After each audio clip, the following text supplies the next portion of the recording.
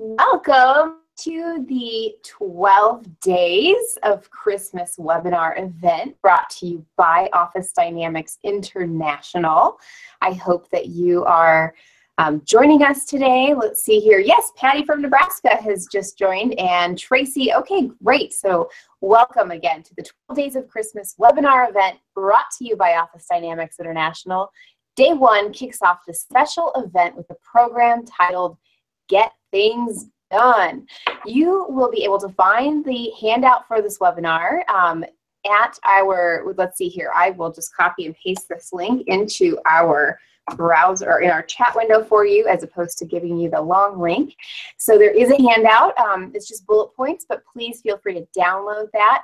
We are not hosting a Q&A today, so please be aware of that, but we will be having a special webinar on day 3 that will be dedicated solely to questions and answers with you. We will also be sending certificates for your time, so please watch and give us a couple of days to get those certificates to you. Let's see here. Also, be sure to stay tuned until the end of the program because we do have a very special offer for you, and we have a giveaway for those that are on the webinar with us. We will be doing a giveaway. So stay tuned if you can for that giveaway. All right, in the interest of time and keeping these events brief, we are going to forego the formal introductions throughout this entire event, the 12 Days of Christmas, and Joan Burge, the founder and CEO of Office Dynamics International, will get right into her content. So welcome, Joan. Hi, thank you, Jasmine. Woohoo! Happy holidays, everyone. It's December 1st. It's my favorite time of year. I love this season, and I love it because I want to just give and give and give. You know, that's why I love it so much, because I enjoy giving, and I really want to give you the gift of education this year. In the past, we've had the 12 Days of Christmas, but we never have done 12 days of webinars. So, wow, it's going to be fun. I promise you it's going to be fast. I'm going to be short. I'm going to be to the point. I just want to give you awesome tips and techniques that you can apply immediately in your personal life and in your work life. And as Jasmine said, on the 3rd day, we're going to take questions, any kind of questions that you want. It's solely mapped out for Q&A, so get your questions ready, make notes, and that's what we're going to do on the 3rd day. So I hope maybe you've got a cup of hot chocolate or some tea or something with you. Jasmine, we have our beverages ready.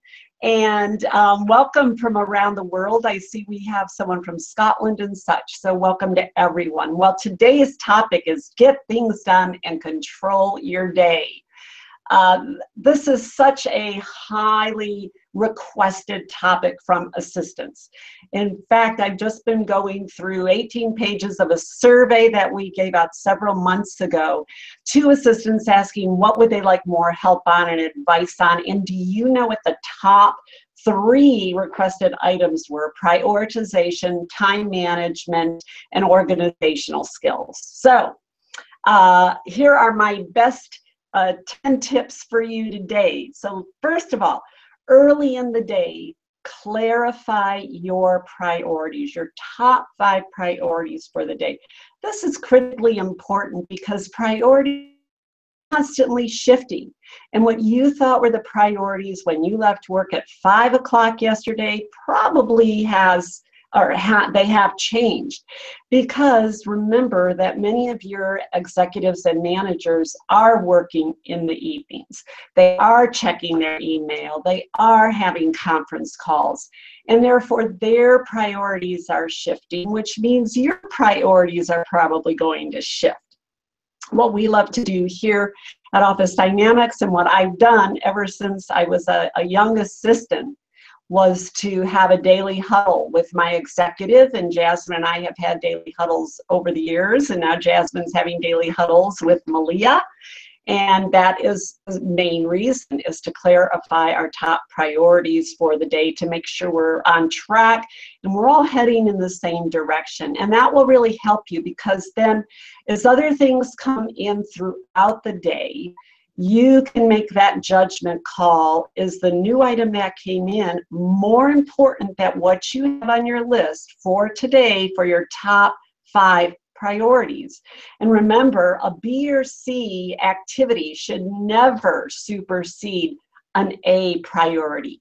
So even right now, I would like you to think about what are the top 5 things that you must get done before the end of today. They're critically important. They cannot wait till tomorrow. Can you quickly identify that in your mind? And that's what you want to keep your focus on today. And then as new items come into you, filter those in and decide, are those A priorities? If they are they an A1, an A2, or an A3? Is it a B priority or a C priority? And that's the coding system that we use here at Office Dynamics. A priority means we have to get that done within the next 24 hours. A B priority is within the next few days. A C priority is within maybe 3 or 4 weeks. And that's how we communicate. We can quickly code our priorities. Also make sure you do clarify your executive's priorities, as I said, because those are, and especially the ones that you're involved in, and make sure you merge everything together. The second technique or tip, best piece of advice I can give you out of all my 10 tips, is to focus on the task at hand. Focusing is critically important, folks. You've got to really work on that skill. And it is actually a skill that we have to develop. Everyone does not naturally have the ability to stay focused. And also, though, what is happening to all of us, because of all the technology and all the social media and all the information that is out there, we're all losing focus. So we have to work at it. We have to work really hard. And a couple things to help you. And I've talked about this before, so if you've heard this, I'm going to tell you again. It's always good to keep in mind, instead of thinking of multitasking, picture yourself as a great juggler. You are a juggler of many things. So if you think about a juggler has all these balls up in the air, right? But they're focused on what is in their hand right now at this moment. But they can see everything else. They know all the other balls are up there, but they're focused on this one ball. And when they're done with that, they'll take the next one and focus on it. So that's what I do. I picture myself as this awesome juggler. So right now, I am focused on you. I am focused in this moment, what we're doing. But I know, and I can see in my peripheral vision, the 10 other items that I've got to get accomplished today. They're there, but they're not in my focus. So if you could picture yourself being a great juggler, it will help you tremendously. So right now, if you're attending this webinar, be focused on this webinar. Don't be looking at something else and trying to do email and reading and things like that. Be absorbed, pay attention, because also this will help you develop the skill of focusing. We also have some great YouTube videos that Jasmine and I had recently viewed, and they're awesome. And the people who are hosting these YouTube videos are very insightful, and they talk about attention deficit and how we need to be focused and the impact of social media. And I've asked Jasmine right before we came on actually today if she can make those links available to you, the videos available to you, because they are very good. And you might want to even watch those with a team of your administrative peers. They're short, maybe about 10 minutes, 5 minutes. I think one's 15 minutes the most. But like I said, they're really informational. So focusing. Let's go to the third tip, and that's to neutralize information overload. Wow, we're really inundated today, aren't we, with information? I know, even I've just noticed with doing holiday shopping, and trying to maybe order some things on Amazon, especially items that I maybe want to have shipped to my grandchildren in another state. And I get on Amazon at night, and there's so much information. There's just so many offerings and so many different things that, for me, I get so overwhelmed, I just end up not doing anything. And that's just one example, but you have information coming to you all day. We have information being fed to us. So the strategy is to be selective. You don't have everything that comes your way. You don't have to read everything that comes into your inbox. How many times do you take time to maybe read something that really truly isn't business related, but it comes into your inbox, or maybe you've signed up for some different things, but there's something that you don't really need to read, especially during the day at work. But I would say overall, even in your personal life, to truly not get so caught up in all the information that you're exposed to, because that then becomes stressful. You start to think about all the things then that are out there and what you have to do, and then before you know it, you feel like you've lost control and you're pulled in 100 directions. How many times have you maybe been on the internet, you've done a search, and you're searching for something specific, and then all of a sudden within what you're reading, it links you to something else, and then that links you to something else, and that links you to something else, and then after 10 minutes you're thinking, well, why was I even here? What did I come for in the beginning?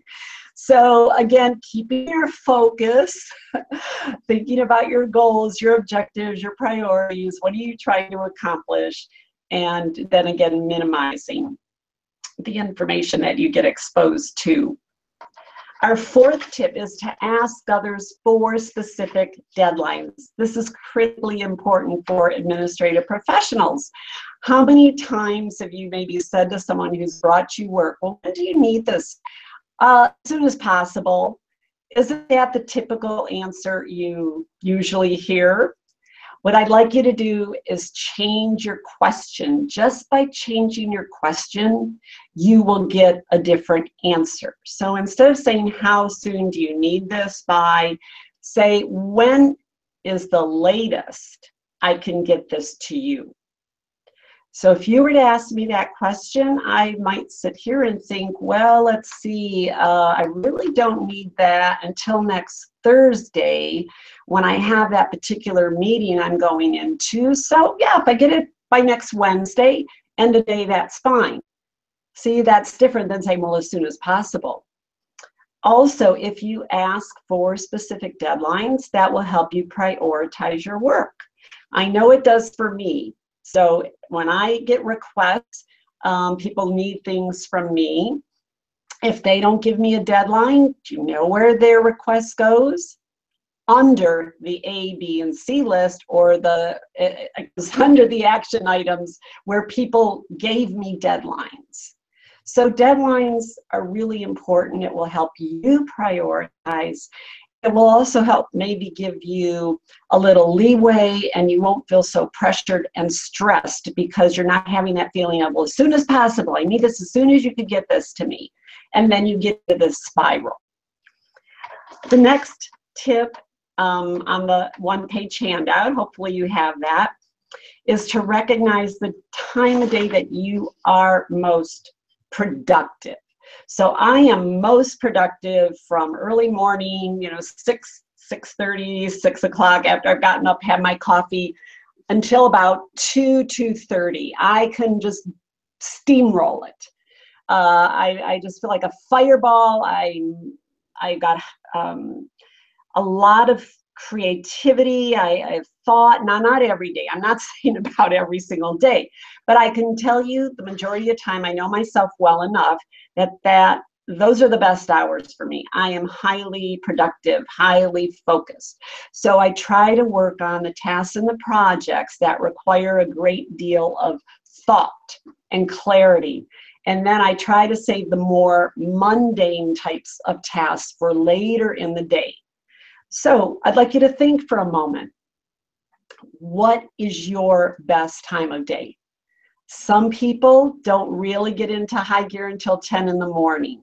Some 11 o'clock. Some don't even really start until 2 o'clock. Now, of course, that would be a problem if you work in an office and you really didn't get into your groove until later in the day. But the idea is to figure out what hours of the day are you most productive, and save the projects for that time of day that require a great deal of thought and focus and clarity. If you could all schedule your work that way, it would be highly effective for you, and you would feel like you do have some control.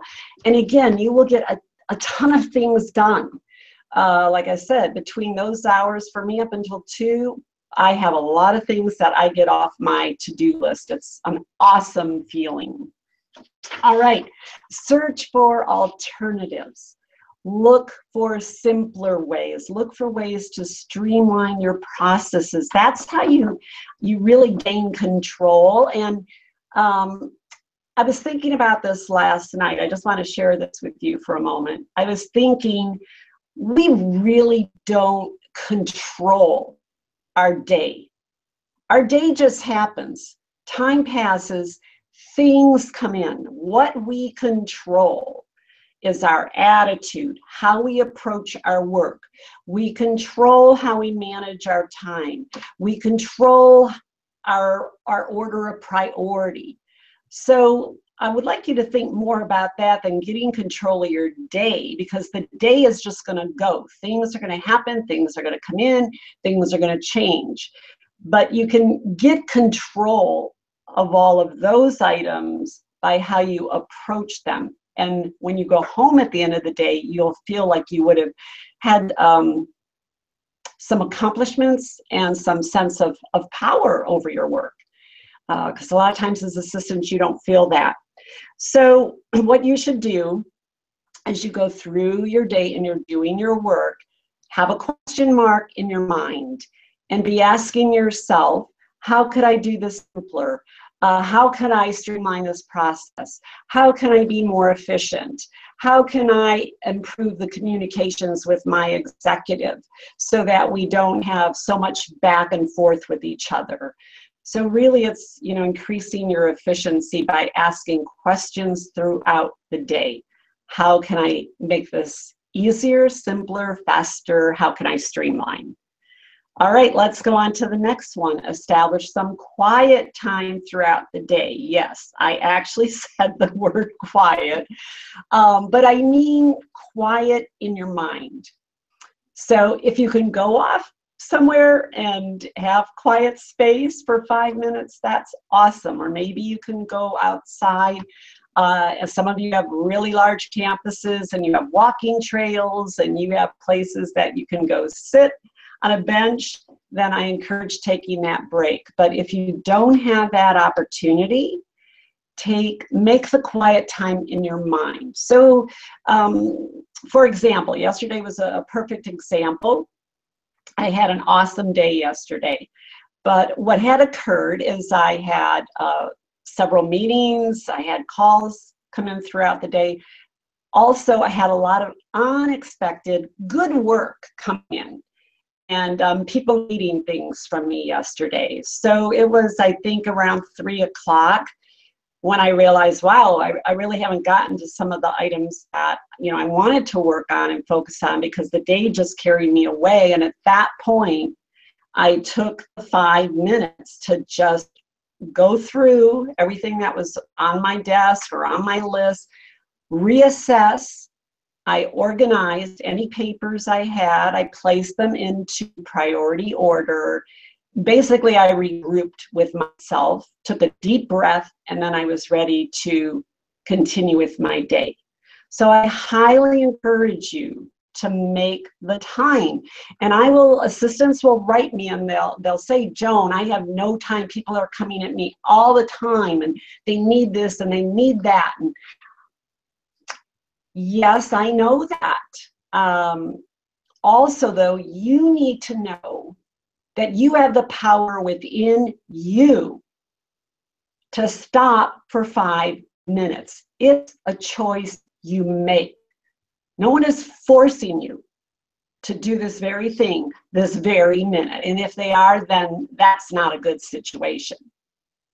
So it's more about us being committed to our wellness, being committed to taking the time to regroup, to take the time to reprioritize, to take the time to focus, and you can do it.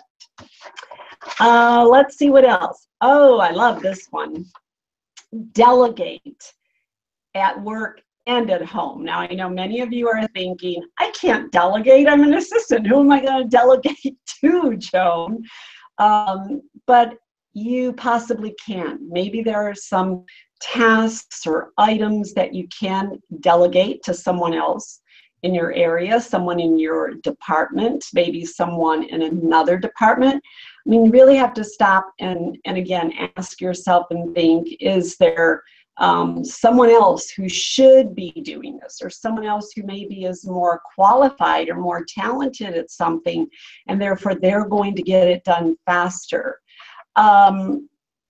You could also, I mean, maybe there are some administrative peers that might help you out in a pinch, and you can delegate some of your work to that individual. I also love the round file. So you can delegate to your trash can. In other words, there may be items and things that you're doing that you don't really need to be working on. They're not going to have a great impact on the business or on your executive. And so that's a favorite place for me that I like to, or where I like to delegate to. Also, I want to encourage you to delegate at home. I was a working mother. I had, from the time my kids were like 6 months old. So I know what it's like to have a career, to work, to be a wife, to have 100 things going on. And also looking at the holidays. There's so much more added to our plate with shopping and baking and parties and gifts and all of the extra stuff that goes with it. So those of you who have families and children or partners at home, I highly encourage you, don't feel bad. Everyone should pitch in. Everyone, it's a family thing. So don't feel bad. Don't have that guilt. Delegate whatever you can and feel good about it. Our number 9 tip, organize your workspace. I know it seems like a little, and what's the big deal? But research has proven that when we have a lot of stuff around our desks, we have clutters or we have a lot of different messy piles, that our brain actually can't be as clear and focused as it would be if our desk was organized, our space was organized and such. And believe me, I've seen many assistants' desks from when I do one-on-one coaching work where I'm sitting at their desk and stuff is just everywhere. And I think, how can you think? How could you possibly know what your priorities are? And actually, other executives have told me this. They have said that if their assistant's desk is messy and stuff's kind of scattered and stacked all over, they're really concerned that their assistant is going to miss something important. It's true. How can you find a needle in a haystack? So I want to encourage you in terms of organizing your desk. First of all, get rid of the clutter. Cluster similar items. So for example, I have a tray. I know you can't see it over here, but to the right of me, I have 2 trays, and these are for my phone call related items. So if I have, let's say, I'll grab this a minute. I have a folder up here that is related to a client, a potential client I have to follow up with. And I have to make a phone call. So that goes in my top tray, which is where I keep any type of paper items, anything tangible that is related to a phone call I have to make. So it goes in that stack. So then I'll stop, maybe throughout the day, I'll take 5 minutes and I'll say, okay, I'm gonna go make some phone calls right now and get hold of these people. Well, many times you don't get hold of people today, right? So then if I haven't gotten a hold of that individual, I take this folder and I put it in the bottom tray, and that's the call me back stack. So the great part is when that person calls me back, I'm not digging through stuff all around my desk. Oh yeah, where is that? What was I going to talk to you about? I know exactly where to go. I go to that tray and I can quickly pull out their folder and I have my notes right there about what I called them about. So it's little things like that. Cluster any similar items that you have, or tasks. So maybe you have a lot of reading to do, or you have some reports that you have to work on. Cluster those types of items.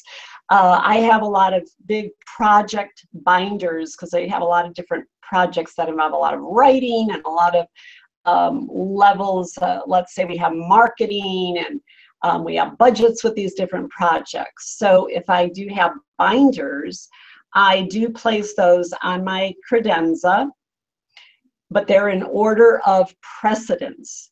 So I lay the binders down, and the projects that are the hottest projects, the most important, are closest to me.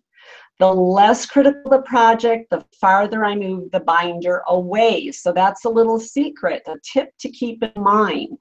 The higher priority items should always be closest at hand, you know, where you can touch them and grab them right away. Remember, your desk is not for storage. Your desk is a place of action.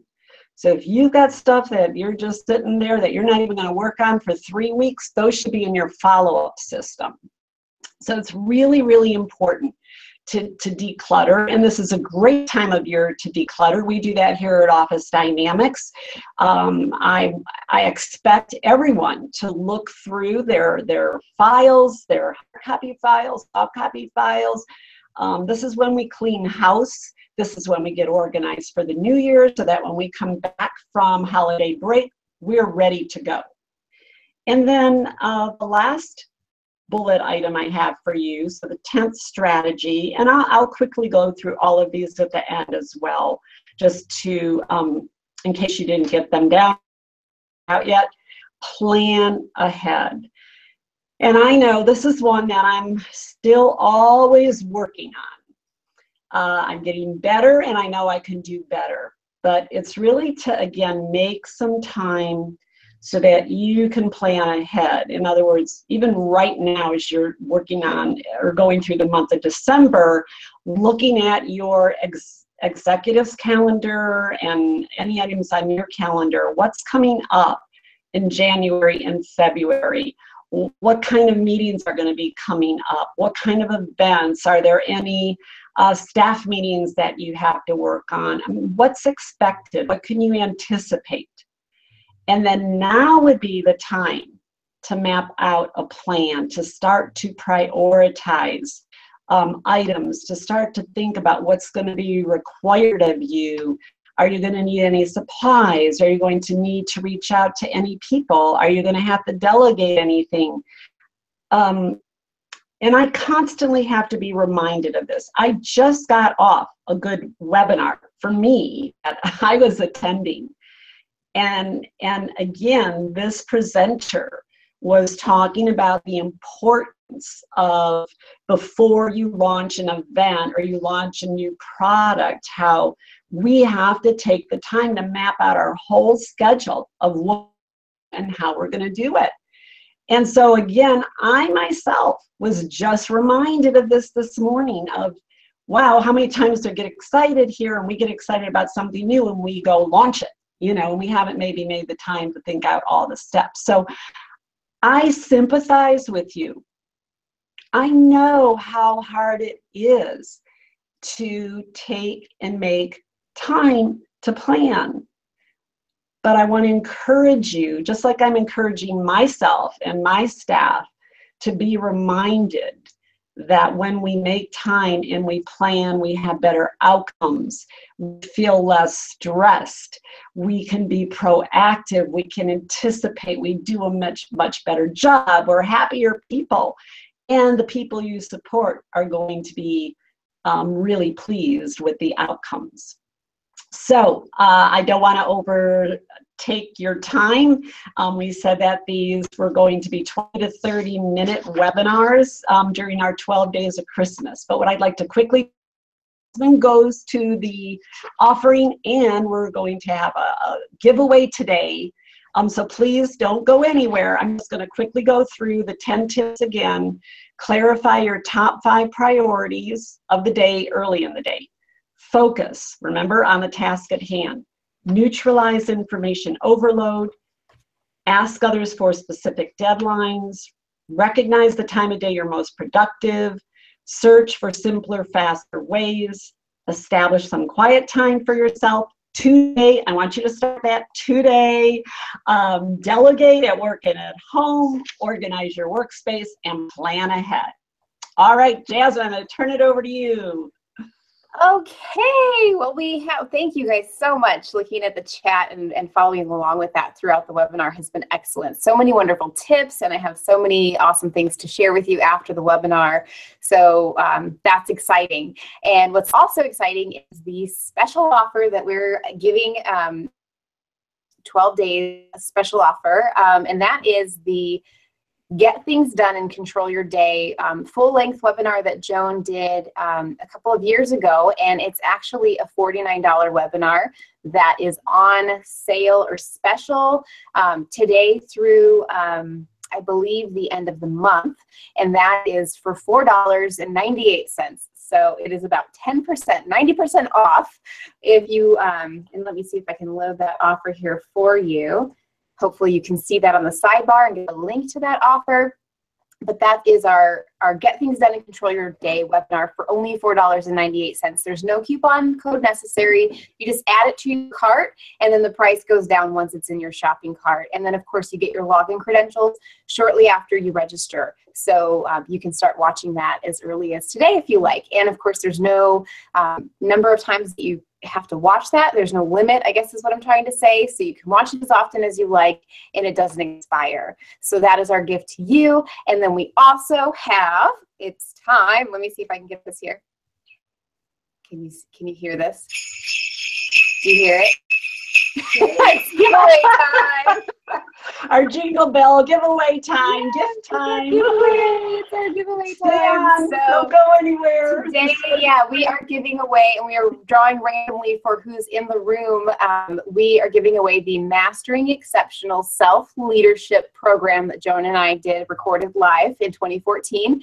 You will get your access credentials today, and you can start watching that program. And just like the Get Things Done, it doesn't expire, and you can watch the videos as often as you like. And it comes with a downloadable workbook. It's a I believe a $299 value, and we'll also be sending you a special treat in the mail, so watch for that. And let's see here who is going to be our winner. We are randomly drawing. We have, it looks like 870 in the room right now, and we are going to, I'm not looking, I'm just clicking randomly, and that is Lisa. Let's see here, Lisa, your email. So Lisa Menser at WCTRE Resources.